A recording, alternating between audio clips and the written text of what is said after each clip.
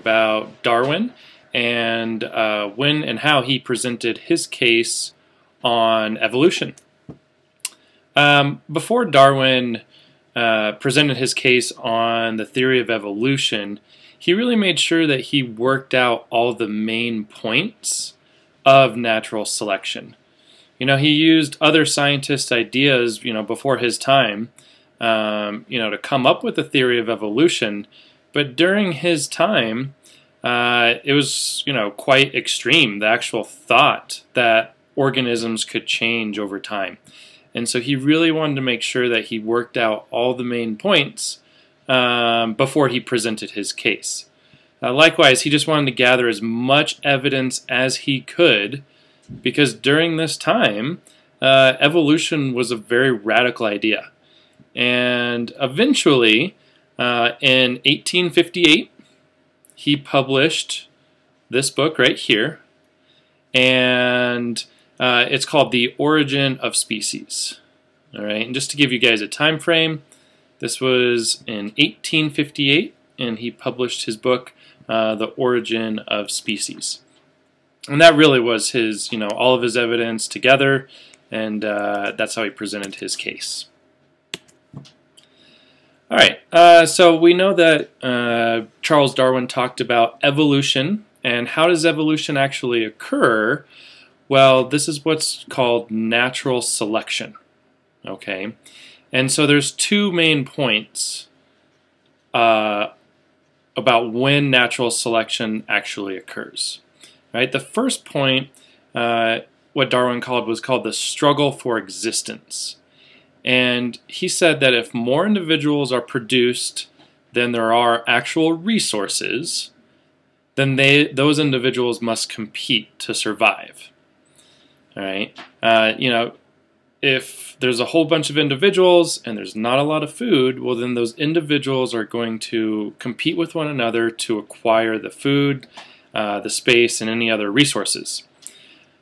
Darwin also said that natural selection occurs when there's variation and adaptation. Right? Well, we know that there's a natural variation of traits. That means that if we look, say, at this gazelle over here, this gazelle could be of a light color, while another gazelle could be more of a darker color. Right? And what ends up happening is some variations are better than others. Right? So if this gazelle, its coat color matched the background there, then it'd be easily camouflaged and harder for the cheetah here to spot it. All right, but let's say that the gazelle, the coloring wasn't very good and it stuck out from the background environment, well, then it's going to be more likely to fall prey to, say, this cheetah here. Also, you could think about speed. The slower gazelle most likely will not live or survive to pass on its traits. All right. All right. Also, adaptations. All right. So different organisms can adapt to their environment, which ends up benefiting the organism. All right. So first of all, what is an adaptation? Well, it's a characteristic that increases an organism's ability to survive and reproduce. And the key here is that it's a characteristic that allows both the organism to both survive and to reproduce. Some different examples here. Here we have two different snakes that look very similar, and one is very venomous, while the other one is non-venomous. And this one down here is what's known as the king snake. Okay, and the king snake has three different colors on its body: red, black, and yellow. In this picture that looks kind of white, but it is yellow. And it has the same coloration as this snake up here. This snake we see has red, black, and yellow, but this snake is known as the coral snake. All right, and the coral snake is actually venomous. But what's happened over time is that the king snake adapted, or actually, mimicked the coral snake with the same coloration, and even though it's not venomous. And what happens is that predators actually do not, prey upon this snake because they think it's venomous.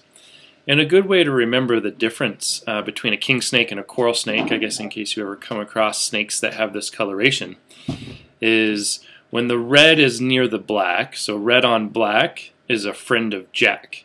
And so this right here is a king snake and he's non-venomous. But when the red is next to the yellow, or red on yellow, kill a fellow. So, of course, it's safe never to pick up any type of snake, but if you come across a king or a coral, that's a good way to remember the difference.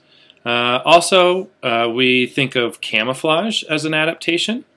So in this picture here, we have some bark on a tree, and you might be able to barely make out, but there is a lizard right here. So there's his head, and his arm kind of comes out, one arm goes out that way, or leg rather, another leg out this way, and here's his body. Even I'm having a hard time finding all the parts of the lizard here, but then you can see that his tail comes down this way. All right, so that's camouflage, and that's a great adaptation for organisms. And of course, if you're camouflaging into your environment, you're much more likely to survive and reproduce. Another way organisms can adapt is actually by growing body parts or structures that may intimidate other organisms. And so this lizard here, actually, when he or she feels intimidated, will flare out this flap. And this, of course, makes the lizard look much bigger than they actually are. And so this can intimidate a predator, and then hopefully he survives the rest of the day.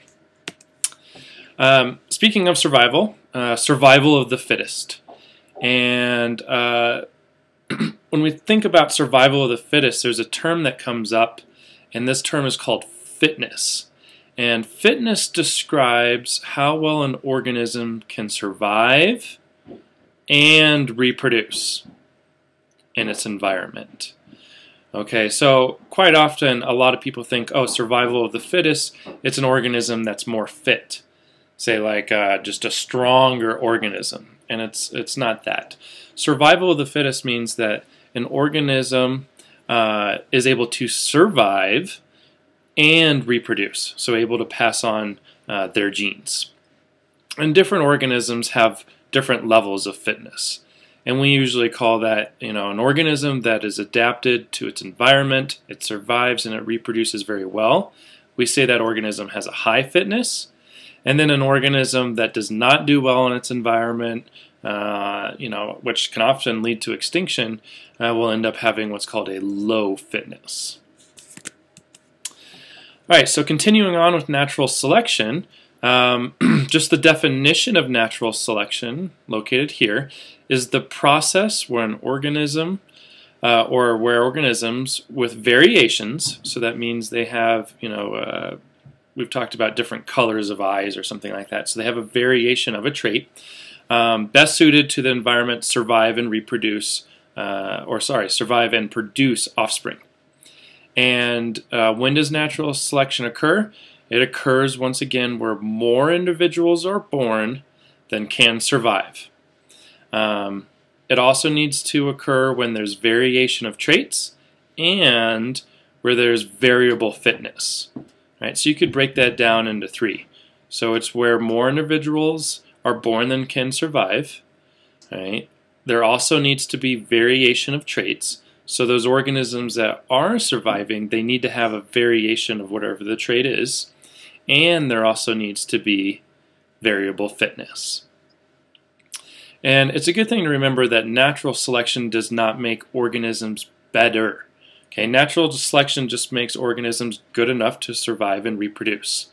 And the example that we could look at are these two different types of flowers. Right? So this tree right here has developed these long, kind of skinny beads of flowers that come out. And this works for this tree. Down here, I believe we have an apple tree, and the apple tree has evolved these type of flowers. Now, both of these types of flowers here work for the actual organism. And so it's good to remember that natural selection does not make organisms better. It just makes them good enough to survive. And today, the last thing we'll leave off is what's called common descent. And really what common descent means is that every organism that's alive today, or what's called modern organisms, is an offspring of previous generations. And these current organisms actually descend with modifications, so they change over time. And kind of to summarize, all species, whether they're living, so they're actually on Earth right now, or they're extinct, are descended from a common ancestor. And I decided to include this picture right here, which is the first ever, I guess, evolutionary tree drawn. And this was drawn by Darwin. And you can see up here, this was actually part of his, his journal that he kept when he was on the Beagle. And up here he wrote the 2 words, "I think." And so what he did is he drew this evolutionary tree. And, he was saying that pretty much some kind of common ancestor, or very far in the past, started here, and then over time, different branches occurred where organisms evolved in a different direction.